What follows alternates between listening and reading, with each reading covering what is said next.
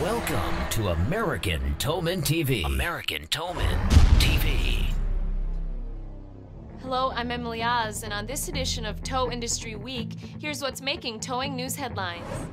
WATE-TV in Knoxville, Tennessee gave a big shout out to Miller Industries for keeping the tradition of the tow truck alive and well in greater Chattanooga, Tennessee, which, in case you didn't know, was the birthplace of the wrecker. Let's take a listen to reporter Kristen Farley.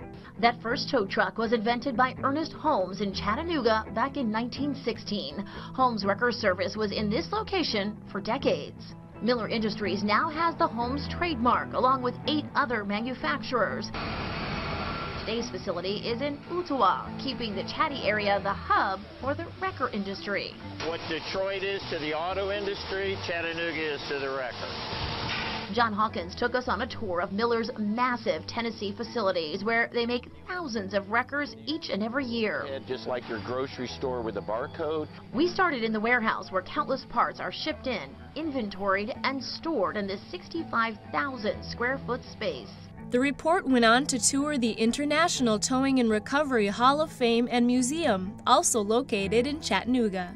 This is a replica of the first tow truck ever built in 1916. It was actually patented in 1918.